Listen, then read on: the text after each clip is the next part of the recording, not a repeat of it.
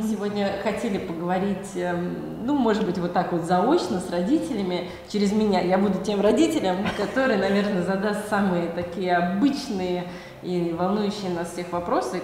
Вот именно такой буду мамкой, которая тревожится. И, Людмила Борисовна, у нас было 2 дня, когда мы, правда, так отогрелись с вами вместе. Спасибо вам за них. Спасибо. И, ну, о чем мы тревожимся? Тревожимся, чтобы наши дети читали. Вот, и не понимаем, как это сделать. Нам кажется, мне точно кажется, что есть один большой враг под названием там компьютер, iPad и так далее. И он у меня, значит, отбирает моего детеныша, да, и как ему всунуть, прочитать какое-то произведение, я не знаю, а детенышу-то уже 14-15 лет. И какие у него интересы и все остальное. Вот секрет. Ну, во-первых, одного секрета нет, иначе бы его все давно знали, и все было бы хорошо. Поэтому, ну, как бы правильного ответа не существует. Мне ужасно нравится книжка француза Даниэля Пинака, называется «Как роман». Если я уже говорила, то простите за повторение. Есть 3 глагола, бессмысленные в повелительном наклонении. «Люби», «Мечтай» и «Читай». Приказать можно, исполнить нереально. И мне кажется, беда тут вовсе не в гаджетах. Я летела сюда 3 часа. Вокруг меня было довольно много родителей с детьми.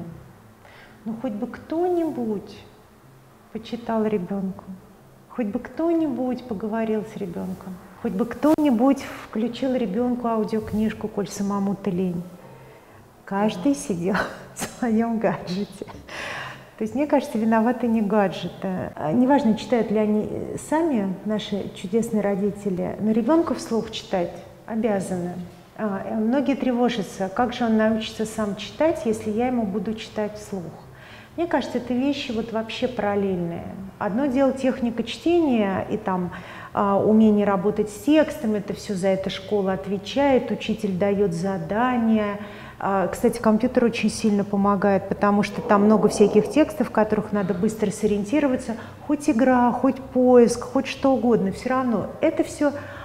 А вот именно книга, наслаждение книгой. И далеко не все могут сами глазами прочитать, не потому что плохо читают. Просто многие, например, на слух лучше воспринимают. И мамин голос. Ну а если маме, бабушке, папе совсем некогда, ну хотя бы какой-нибудь хороший голос в аудиокниге и какая-нибудь там плед уютный, яблоко в зубах. И ну вот это какая-то традиция, которая, правда, провоцирует чтение. Хорошо бы не ограничиваться только теми книгами, которые мы читали в детстве. Очень много хороших книг современных выходит. И можно прям шарить по сайтам издательств, можно смотреть всякие топы, выборы, решать, а вот эту купим и не купим, а вот эту скачаем, не скачаем, а тут мне название, а вот этого автора я знаю, а вот у меня там вот с этим издательством сложились отношения, мне нравятся все его книги, или вот с этой серией. И так формируется потихонечку. А если не понравилось? Вот взял книгу, начал читать, и не понравилось. Как нас учил у Пинака, вот в этом как романе, там есть, как это, хартия прав читателя. Если книга тебе не нравится, имеешь право бросить. Ну, то есть общество чистых тарелок, когда надо доедать до конца, дочитывать до конца. Мне кажется, мы уже прошли этот этап. Не надо. А вот вы преподаете такой предмет, как словесность. Да. Мы привыкли, есть русский отдельно, литература отдельно. А что такое словесность? А что-то мы привыкли. Ну, а вот до революции вот и была российская словесность. Мы просто ненадолго забыли, можем вернуться к хорошему. Российскую словесность преподавали, потому что все равно же все начинается с языка, все начинается с той языковой среды, в которой ты живешь.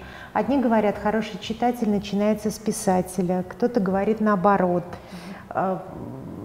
Пока не почитаешь, хорошо писать не начнешь. Все равно один язык, и как это можно искусственно разделить? Да, конечно, есть, например, отдельно элементы грамматики, отдельно, например, литературоведение, отдельно история литературы. Но сказать, что это прям вот вообще разделить, я смысла в этом не вижу. И во многих странах мира со мной согласны. То есть русский язык преподается через литературу, они читают, это вот какая-то методика? В большинстве стран существует единый предмет словесность, там, который соединяет в себе все компетенции, связанные с языком, умение читать, наслаждаться прочитанным, понимать прочитанное, говорить, писать и по возможности делать это культурным способом. Людмила Борисовна, а у вас уже такой большой опыт общения с детьми, с родителями. Вот о чем родителям вообще не стоит тревожиться, потому что уж очень тревожные бывают родители, да, вот все равно же они не станут учителем. Вот о чем им не нужно тревожиться, отдавая ребенка в школу. Вы уже, наверное, примерно понимаете такой усредненный портрет родителя, да, и вот что ему можно сказать? Ну, тревога вообще, мне кажется, плохой советчик. Но я не думаю, что мы отдаем ребенка в школу. Мы отдаем его конкретным людям. Если я поговорила с учительницей своего ребенка, и она мне показалась более-менее адекватным человеком, не злобным, и относительно профессиональным, но нет идеала, да, хотя бы так, в каком-то приближении, то все, и что тревожиться, потому что все равно, все разные, да, и каждый учитель по-своему, и ребенок, и семья разная, поэтому вот что-то, что делает учитель, и ты ему доверяешь как профессионалу, раз уж ты к нему привел своего ребенка, да, а что-то ты делаешь сам, потому что разговаривать с детьми, читать с ними. Вот тут я недавно делала обзор исследований ПИЗа прошлогоднего. Там есть вопрос, о чем вы разговариваете, вопрос, обращенный к подросткам, о чем вы разговариваете с родителями. И в очень многих странах, где не очень высокие результаты ПИЗы, основная тема разговоров подростков с родителями – школа, оценки, домашние задания. И это плохо действует на детей, не поднимает уровень образования. А вот те страны, где родители с детьми о жизни, друг о друге, не знаю, о любви, о страхе, о счастье, о красоте. Как ни странно, это лучше влияет на школьную успеваемость. Так говорит ПИЗа, последнее исследование 15 или 16 года, не помню. А если вот вернуться к вам как к преподавателю, какие у вас приоритеты? Да, вот к вам приходят дети, и, наверное, вот на что вы сфокусированы там в большей степени, а на что вообще не обращаете внимания? Вот есть такое? Это можно выделить? Идеальный вариант, вот прям когда очень хочется, создать какие-нибудь такие условия, чтобы ребенок в моей области, я все-таки словесник, не вообще, конечно, и вообще тоже, чтобы он становился спокойнее, счастливее, да, но в первую очередь, простите, в моей области, с книгой, со словом, с языком, чтобы он двигался, чтобы он развивался. Условия создаю я, но развивается все равно он. Если он развивается, значит, и я тоже молодец, значит, я что-то правильно сделала. Если нет, значит, надо мучиться, искать, что не так, что-то менять. А вы это увидите через что он развивается? Поскольку я словесник, то я это вижу в первую очередь через детские тексты, через то, что он пишет, через то, что он говорит. И в данном случае не количество ошибок для меня существенно, а вот именно содержание, стиль, интонация этого текста. А количество ошибок, нет, это тоже, конечно, важно, и до какого-то культурного минимума хорошо бы дойти, но в конце концов, возможно, не все будут корректорами в этой жизни. Слава Богу. Не все смогут. Он был просто переписчиком. Он тоже делал ошибки. А если вот самая такая неприятная тема для преподавателей-творцов, это как увязать вот этот вот живой, такой пульсирующий процесс с этим пресловутым ЕГЭ, ОГЭ, ВПР и всем остальным. Ну вот пока еще, прощаю, ну да, 3 буквами трудно бывает назвать что-то хорошее, но если пока еще мы живем по закону, да, то по закону ребенок должен сдать вот эти рубежные вещи в 4 классе, в 9 и в 11. И, конечно, он должен их сдать. И в 4 он их должен просто сдать, пройти вот этот опыт. Есть социальные требования, есть я, уникальный, неповторимый, как мы. Это его первый опыт встречи. Да? 9 класс, ты уже получаешь некий аттестат. А уже к 11 классу, ну это уже совсем другая история. Это уже не государство требует. Это я взрослый человек, я чего-то хочу в этой жизни. Я понимаю правила игры. И я выбираю способ. Я выбираю тут вот игровую дорожку, по которой я буду играть. Я хочу высокий балл ЕГЭ, или я договорюсь с родителями и пойду, например, на коммерческий. Да? Я, может быть, вообще каким-то обходным путем пойду.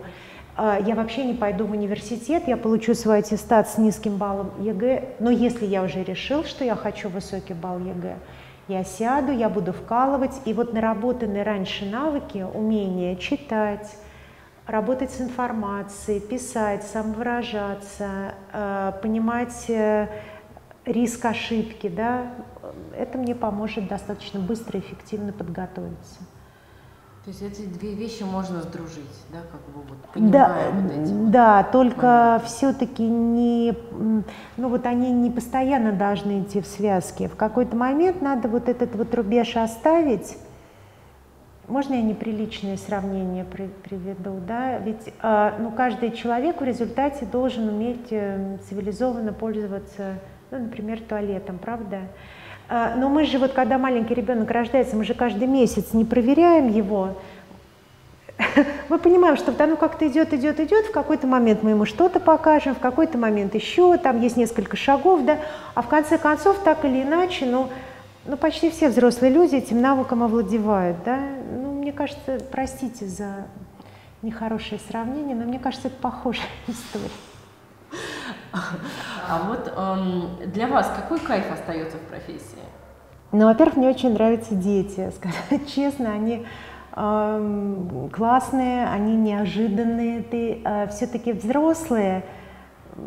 Чаще всего, когда ты немножко со взрослым пообщался, ну, как правило, ты знаешь, что от него ждать. Взрослые очень редко вас удивляют, а дети ежедневно. И это никогда невозможно предугадать. Вот сегодня он такой, и вдруг что-то произошло, и вообще другой человек. К сожалению, мне иногда кажется, что у некоторых пик творчества, таланта приходится на какой-нибудь там 9-10 класс.